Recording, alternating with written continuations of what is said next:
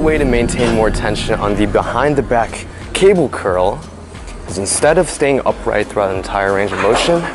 where at the top there's little to no tension, instead I want you to kind of rock forward as you do the curl. Now in this position there's going to be more tension in this contracted position because, as you can tell, my forearm is creating a 90-degree angle with the cables, which if you watch my other videos, you understand that this is a point where it is actually hardest in the movement. The rationale here is if we can maintain as close to a 90-degree angle between our forearm as well as the cables, we're going to be maximizing the resistance in the movement. So by starting upright here and rocking forward as you curl in this position, there's going to be